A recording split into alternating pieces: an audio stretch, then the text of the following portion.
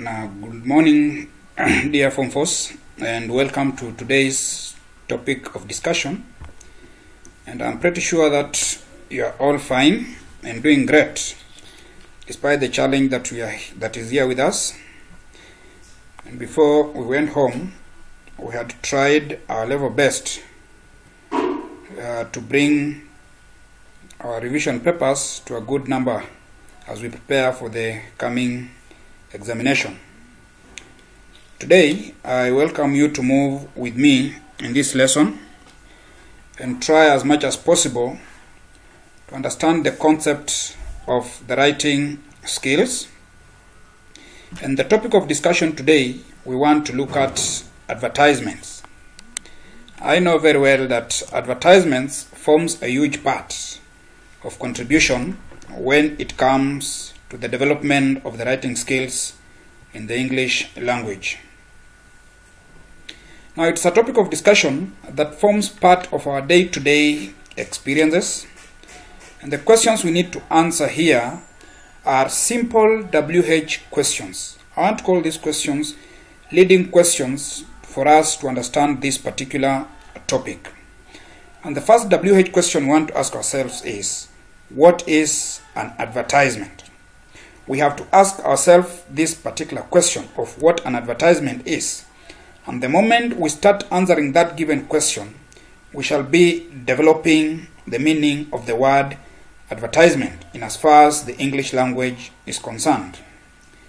Question 2 is, what are the types of advertisements?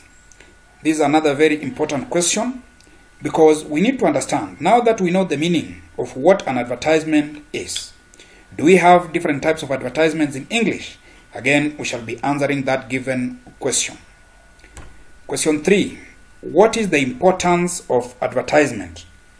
Another very important question again, that now that we know the meaning of an advertisement, now that we are here trying to understand the types of advertisements, the question is, of what importance is advertisements to us?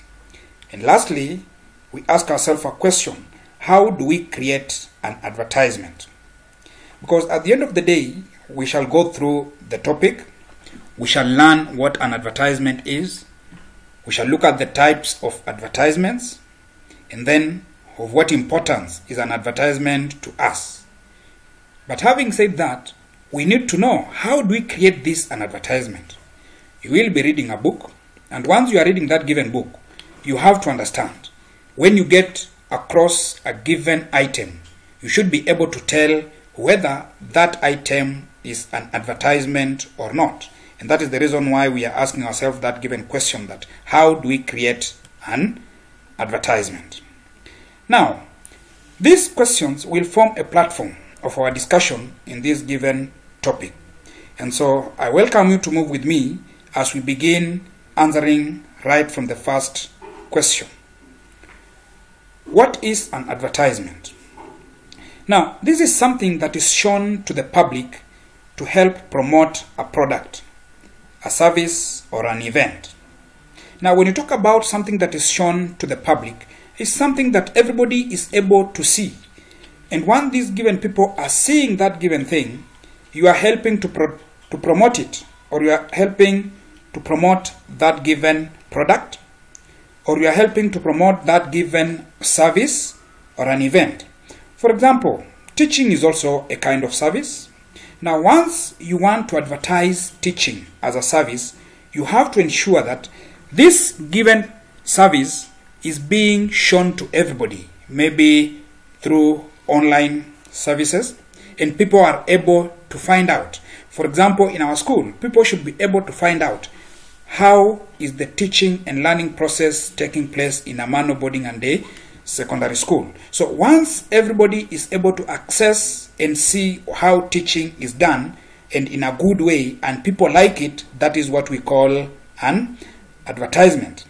Now, examples of products can be food, cloth, and furniture. Those are products that you can advertise. Examples of services, as I will say, can be also teaching, cleaning, fixing, plumbing, and also schooling. Now, examples of an event that you can advertise is a football match, or a lecture, Once you know very well that there is a match that is supposed to be played tomorrow, you go to the media, you go to the newspapers, and then you advertise. You make the public, you make people aware that, hey, tomorrow we shall be having a football match. So everybody is prepared for the event. That is another example of an advertisement. Now, having said that, let us look at question 2. What are the types of advertisements? In response to this question, we shall try to mention a few types of advertisements that are familiar with us. Now, these are things that we see in our day-to-day lives. For example, we have newspapers, we have magazines, advertisements, radio advertisements, online advertisements, posters, leaflets, and even phone advertisements. I know for those of you who have phones, at some point you are online trying to do your own things online, and then you see an advertisement popping up. That is what we call a phone advertisement. You are listening to your radios at home, and then you hear people advertising a given product. So all those are the types of advertisements that we are talking about. Now, I draw your attention to question 3. What is the importance of advertisement? This is very important to us, and we have to know that there are two major importance of advertisements.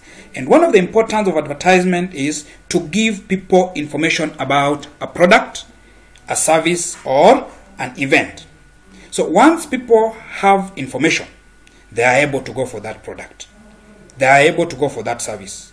And even if it's an event, people are able to attend that given event. So it is giving people information about that.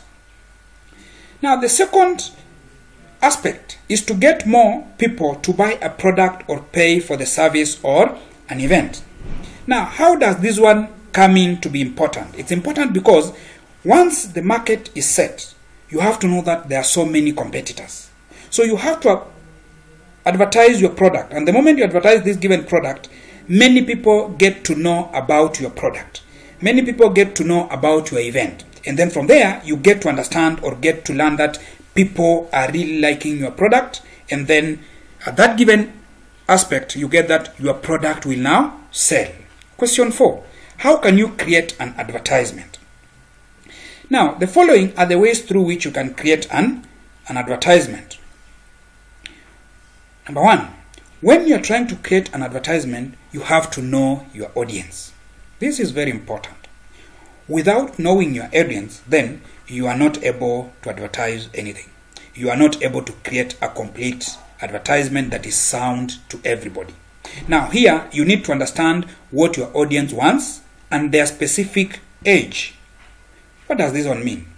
That you cannot take an advertisement that is meant for adults and then you advertise for children. Look at their age. Children between the age of 3, 4, 5 up to 10 have a given type of advertisement that they can like seeing. So you have to know, is my audience children or is my audience an adult person?